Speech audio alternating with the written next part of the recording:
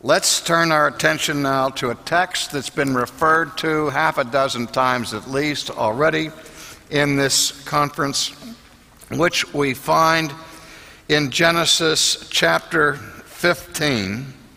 And I'll begin at verse 1, where we read these words. After these things, the word of the Lord came to Abram in a vision, saying, "Do not be afraid, Abram. I am your shield, your exceedingly great reward." But Abram said, "Lord God, what will you give me, seeing that I go childless, and the heir of my house is Eliezer of Damascus?" Then Abraham said, "Look, you have given me no offspring. Indeed, one born in my house is my heir." And behold, the word of the Lord came to him, saying, "This one shall not be your heir, but one who will come from your own body shall be your heir." And then he brought him outside and said, "Look now toward heaven and count the stars, if you are able to number them." And he said to him, "So shall your descendants be." And he believed God,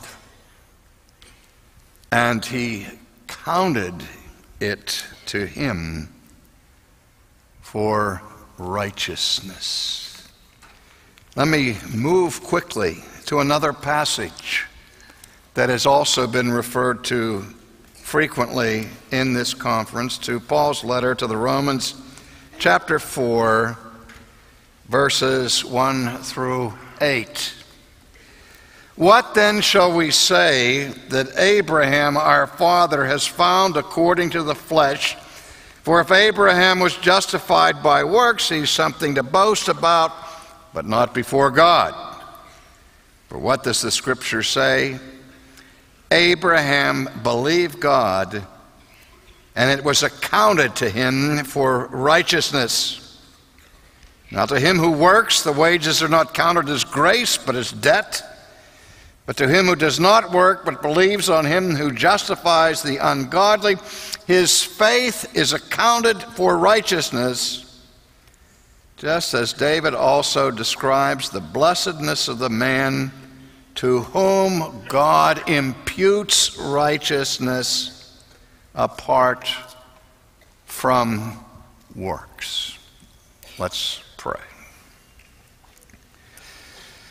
Our Father and our God, as we now direct our attention to this transcendently majestic concept of imputation, by which we are redeemed, we ask that you would stoop to our weakness of understanding, to melt the hardness of our hearts, remove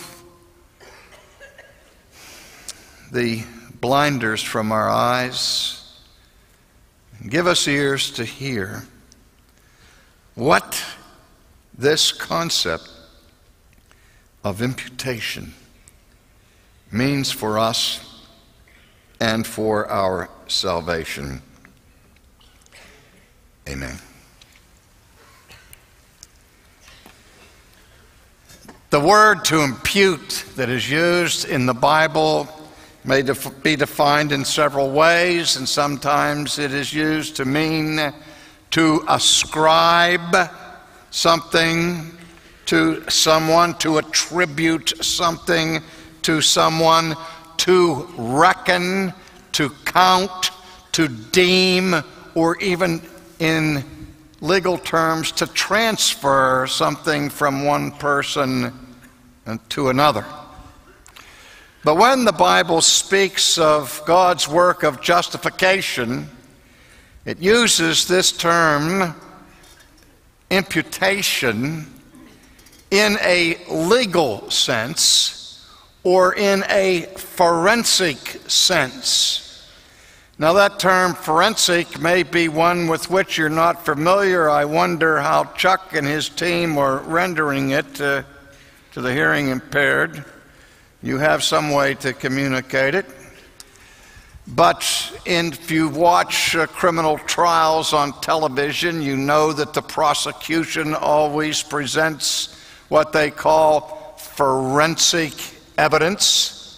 This is evidence that is brought to bear in the courtroom that becomes that which contributes to the final declaration that the judge makes with respect to the defendant's guilt or innocence.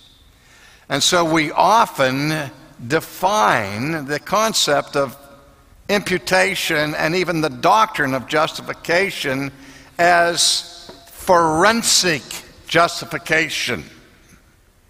Now there's some confusion here.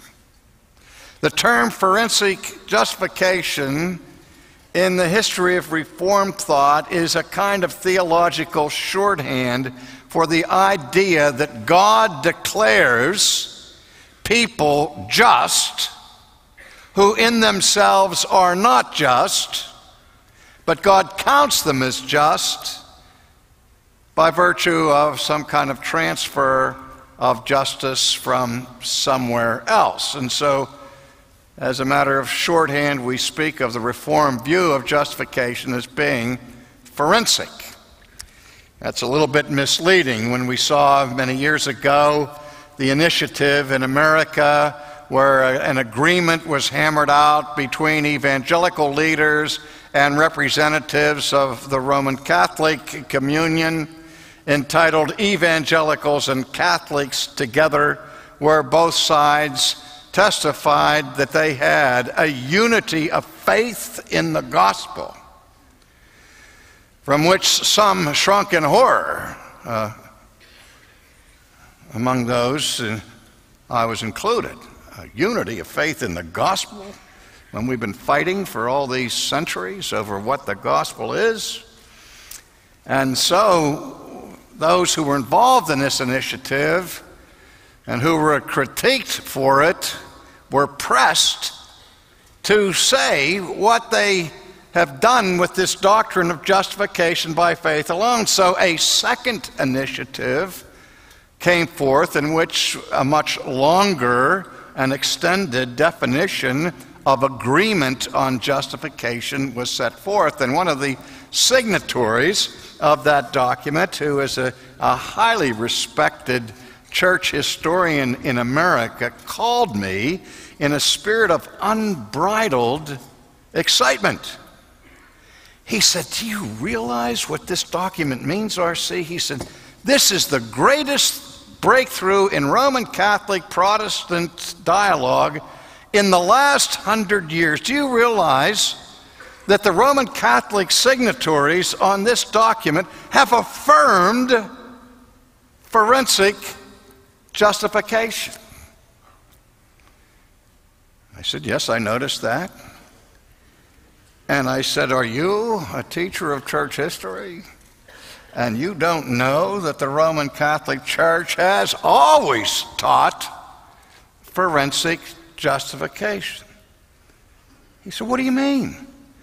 I said, "Well, both sides have agreed that in the final analysis, no one is justified until or unless God Almighty declares them to be justified.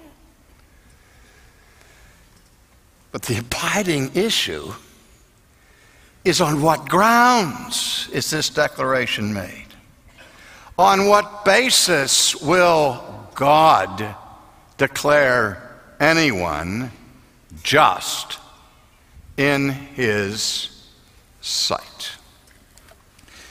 Well, what Protestantism has been saying for centuries is that the only possible grounds by which God will ever declare anyone just in his sight is on the grounds of the imputation of the righteousness of Christ, and on that ground alone. That is the idea that stood behind Luther's famous maxim, simul justus et peccator, or for those of you who don't want to go to heaven and talk to Paul in Latin, means simply at the same time just and sinner. It was that formula of Luther that Rome thought was abhorrent. Because Luther says that in our justification, we are at the same time just in one sense, but sinner in another sense. Well, in what sense? Well, if God were to gaze upon our souls and analyze the actual state of our souls, he would see manifold sin clinging to it, as John MacArthur so eloquently expounded the other day. And so God would see what's there, and he would still see a sin-blistered sinner. So how could one who is a sinner in any way still be just? And what Luther was getting at was this, that in and of himself the sinner is a sinner, but by imputation he is declared to be just, because the righteousness of Christ is accredited to him. It's counted for him. It is reckoned to him. And that the whole sense of justification biblically is based on this supreme principle of being declared just, not because we are just in and of ourselves, not because righteousness inheres in us, but because God in his mercy has counted the righteousness of Christ for us. And the Roman Catholic response to that was, this cannot be, because it would involve God in a legal fiction. It would involve God's declaring somebody to be something that in fact they were not. And this God of truth and of purity will never declare that a person is righteous or just unless or until that person actually is just or righteous. If there was any single word that was the stumbling block for all attempts of reconciliation in this controversy in the 16th century, and any single word that remains that rock of stumbling even to this day, it is this word and this concept of imputation. And when Paul responds to this question, he takes his reader back to the 15th chapter of Genesis, where I started today, where Abraham, though being one of the wealthiest men in all of the world, receives a visit from God, and God makes a promise to him saying, Abram, I've got good news for you. I will be your shield. I will be your exceedingly great reward. And if Abraham, the father of the faithful, ever indulged in cynicism, is when he heard those words, and he had to be thinking, this can't be God speaking to me. What do you mean? I'm going to get this wonderful gift. I have already everything a man could want. But the one thing that matters, I don't have. My heir is my servant, Eliezer of Damascus. He lives in my house. He serves in my house. But he's not my son. My wife is barren.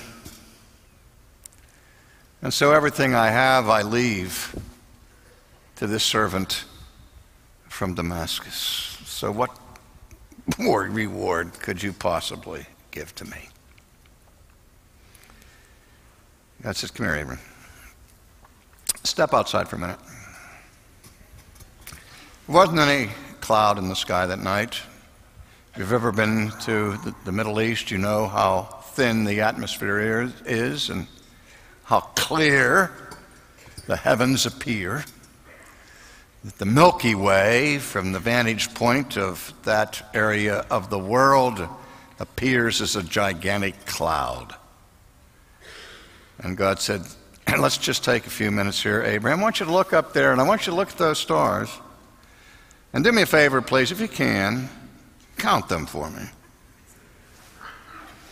1, 2, 3, 4, 5, 6, 7, 8, 9, 10, 11, 12, 13, 14, 16. You can go by 10s, 20, 30, 40, 60, 80. If you want to go by 100, 200, 300, 400, 500, maybe you should try by millions or billions. It's okay, Abraham. I have all eternity to finish this counting. Maybe you don't. But he said, Abraham, Eliezer of Damascus will not be your heir, but a son will come from your own loins. And your descendants will be as the stars of the sky.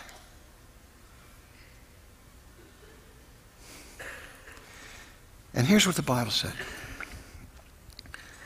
The Bible does not say at that moment, well, Abraham believed in God and believed that God was omnipotent and that with God all things are possible. This, at that moment, was not an examination in systematic theology. It doesn't say that Abraham believed in God. And this is what Sinclair was getting at so masterfully in his last lecture. But he believed God. He looked at those stars and God said, that's how many descendants that you will have. Do you believe that? Do you receive that? Do you trust me on that? And Abraham said, yes, Lord. I believe, help thou mine unbelief. And when Abraham believed God, the Bible says, God counted it to him for righteousness. God declared Abraham just. He declared him justified before he was sanctified. This is so plain, so clear, I don't see how anybody could miss it. If they go back over to Romans 4, when Paul doesn't just mention this in passing, he said, you want to understand justification? Let me give you Exhibit A.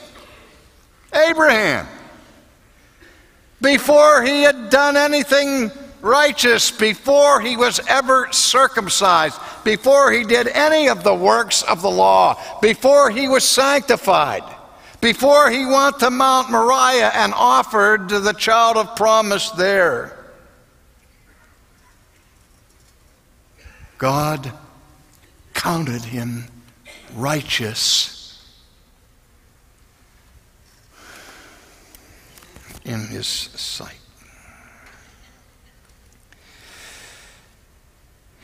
A legal fiction?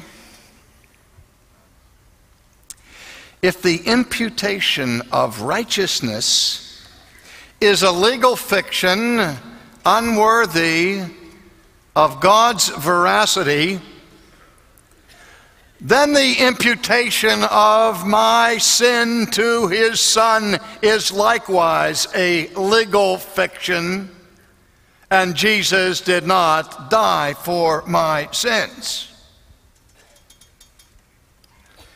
If imputation involves a legal fiction, then when Adam sinned in paradise, he sinned for Adam and for Adam alone, as Pelagius maintained, and not as the representative of the entire race, that by his disobedience, the whole world is plunged into ruin.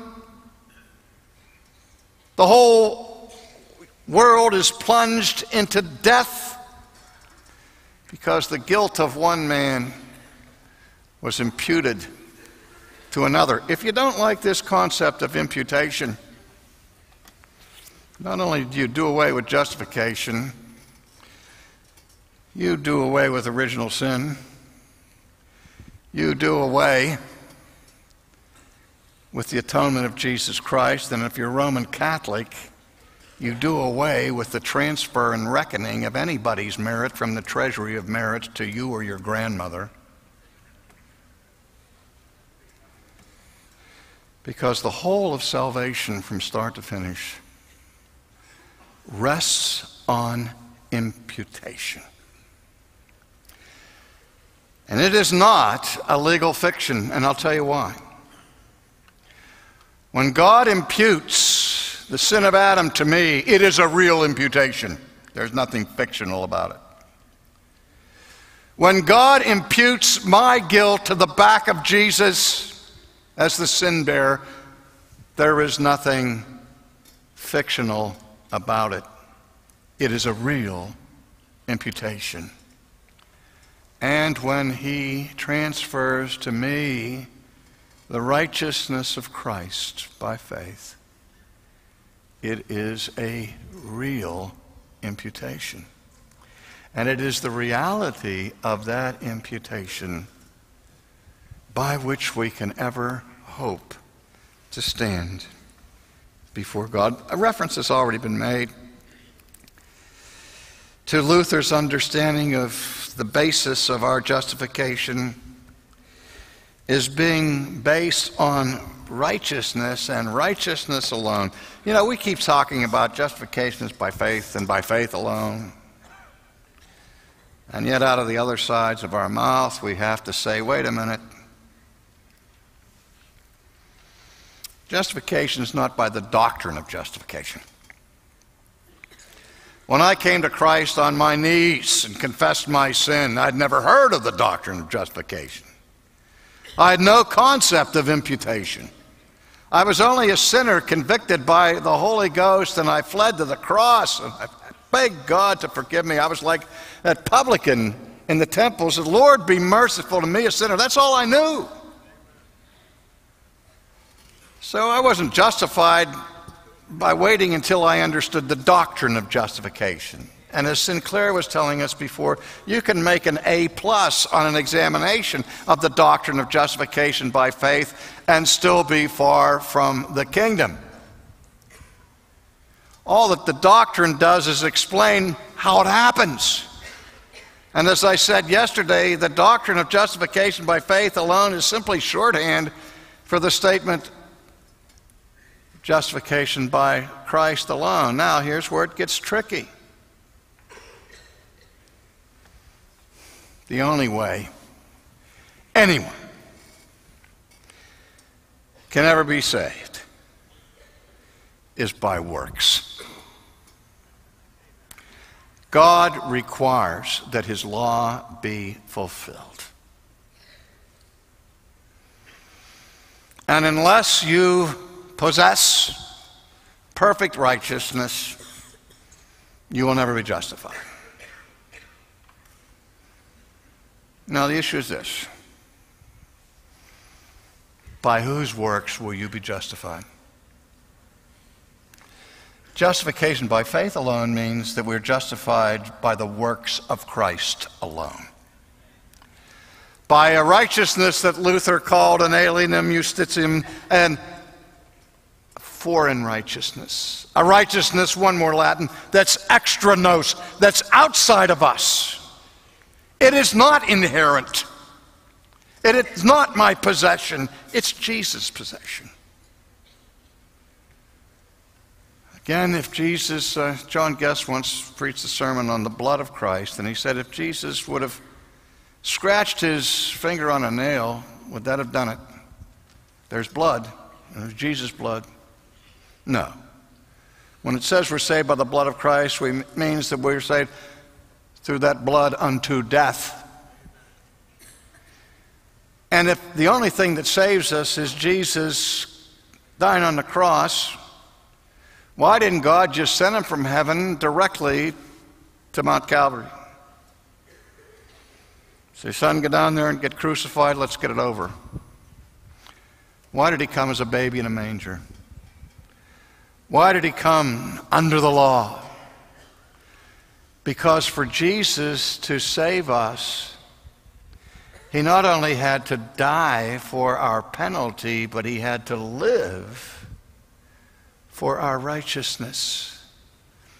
We are saved as much by the perfect act of obedience of Jesus as we are by his sacrificial death.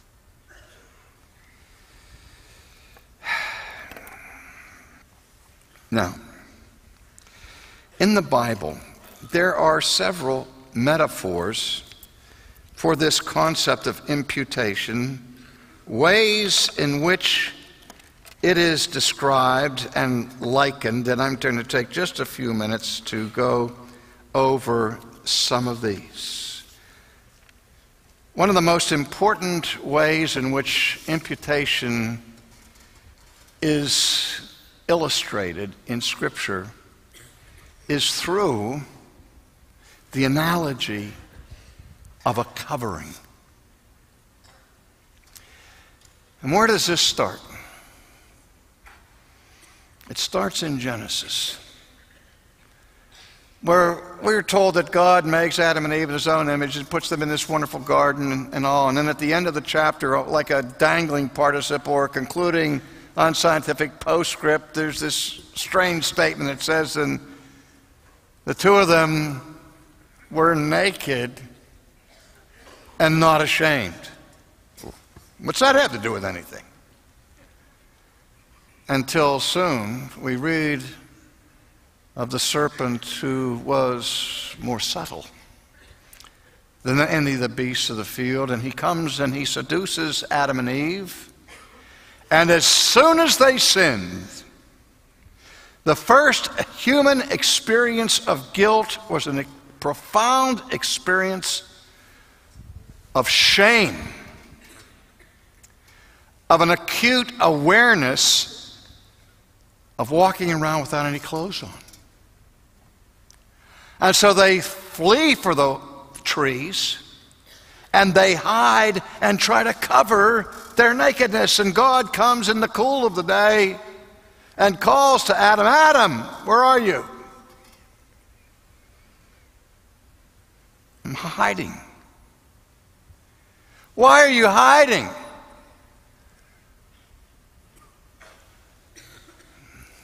Because I'm naked. What? Who told you you were naked? Did you eat from the tree? Well, you know, the woman that you gave to me. So now God comes and he puts his curse on the woman, he puts his curse on the man, on the whole world, and on the serpent. And he expels them from the garden and places an angel with a flaming sword lest they get back in. All of that is punitive. All of that is punishment for sin. But the very first divine act of redemption was that in his mercy, God personally came down and made for his shamed, embarrassed, guilt-strangled creatures clothes and covered their nakedness. Remember when Desmond Morris wrote his analysis of primates, in which he entitled his book The Naked Ape, and consider us just animals, just like other gorillas and orangutans and chimpanzees. He said the one thing that distinguishes this monkey from all the rest of them is that we go around wearing artificial clothes. Did you ever notice that? Why is that? Every time you see somebody dressed, anytime you put a shirt on, a blouse on, a dress on, a pair of pants on, you ought to remember where the whole idea of clothes came from the first time. By the mercy of God, so that you don't have to parade your shame in front of the whole watching world. Fast forward for a moment to the establishment of the cultus of Israel and all of the instructions that God gives in the law for the celebration of the Passover, for the construction of the tabernacle, for the fashioning of the sacred vessels that are to be found in it, and then for the ultimate sacramental day, the Day of Atonement, where elaborate instructions are given to the high priest, who is directed to go and get animals, a bull, 2 goats, and a goat and a bull, at least one, are used where their blood is taken into the Holy of Holies. And what's done with that blood? The blood is sprinkled on the mercy seat between the cherubim. Which mercy seat indicates the throne of Almighty God, before which throne we are all guilty. But the priest, under God's instruction, takes this blood and covers the mercy seat, symbolizing the covering of our guilt, from animal skins to animal blood. Of course, the other goat goes through the ceremony where the priest puts his hand on the back of the goat who is designated the scapegoat. And what's that gesture mean? When he places his hands on the goat, he is transferring symbolically the sins of his people onto the back of that goat. Imputation. Now the goat is reckoned as the sin bearer, and he is driven into the wilderness, outside of the camp, outside of the presence of God, out into the outer darkness, so that the sin of the people may be removed from the presence of God, symbolically. Fast forward to the New Testament. And we read there that the blood of bulls and goats cannot take away sin. That the whole drama of the Day of Atonement was a shadow of the reality that was to come. The blood of the bull, the blood of the goat had absolutely no efficacy whatsoever to cover your sin or mine or Moses or Aaron's. It looked forward and symbolically sang the Agnus Dei before John the Baptist ever appeared on the scene and said, "Behold, the Lamb of God who takes away the sin of the world. Again, as Sinclair went through Isaiah 53, passage after passage after passage, God lays upon him, God bruises him, God counts his servant as the one who carries away our guilt. That is imputation.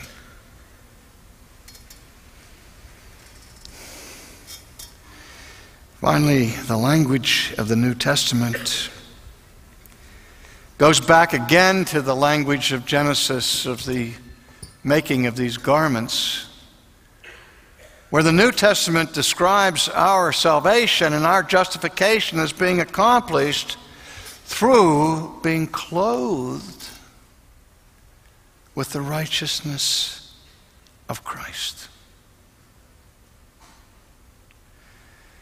Being given a garment that covers us. The Bible says that all of our righteousness is what? Filthy rags. Zechariah is, in the book of Zechariah, Joshua the priest is accused by Satan, saying, how can he minister before you? Look at him, his turban's filthy. He's got dirt all over his hands. Somebody asked me not too long ago, what do you think is the most important book that you ever wrote? I said, I don't know. But it may be, in the final analysis, the children's story, The Priest with Dirty Clothes, drawn from that story in Zechariah, where we see the double transfer. My filthy clothes are put on Jesus on the cross,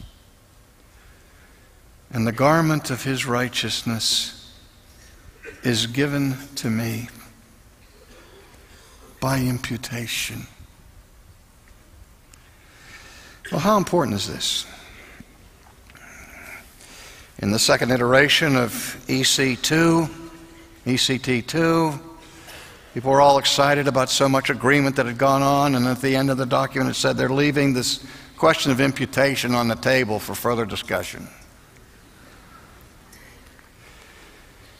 You know, justification can't be by the imputation of the righteousness of Christ and not by the imputation of the righteousness of Christ. There is no middle ground.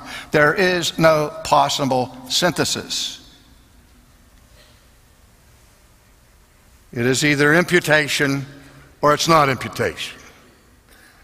And what we try to get our friends to understand is that without sola fide, you do not have the gospel.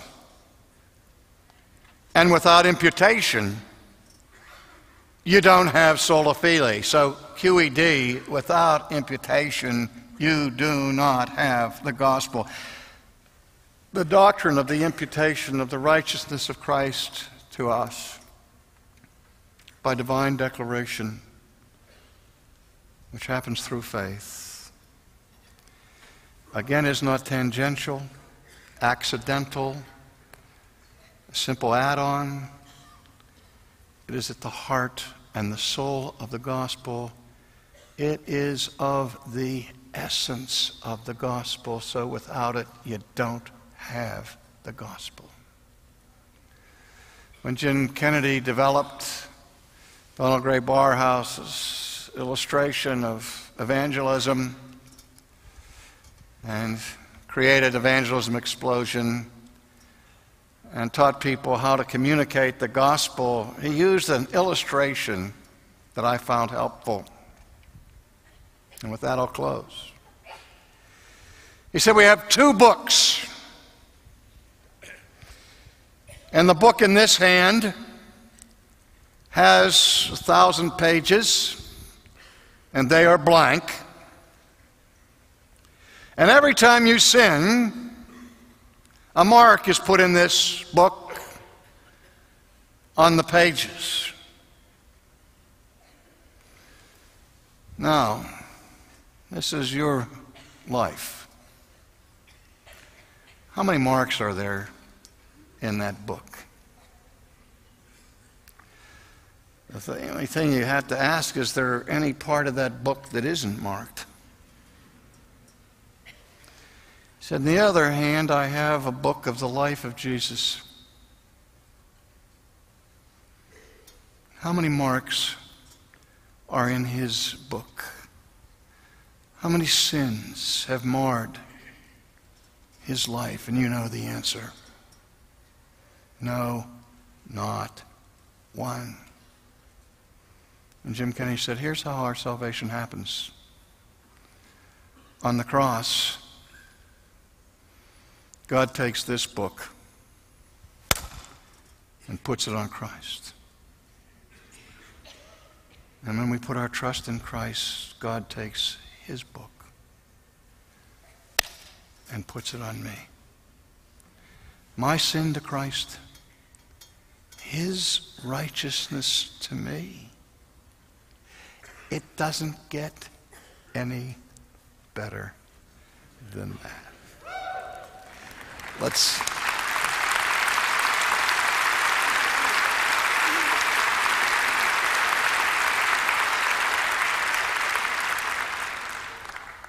Let's pray. Lord, we know that if you would mark iniquity, none of us could stand, and yet you did mark our iniquity. But you put it upon your Son and exchanged our filthy garments for the cloak of his righteousness. You covered our nakedness and our shame. For eternity is not enough time to sing your praise for the mercy of that transaction. Let us, O God, be willing to die for it without compromise. Amen.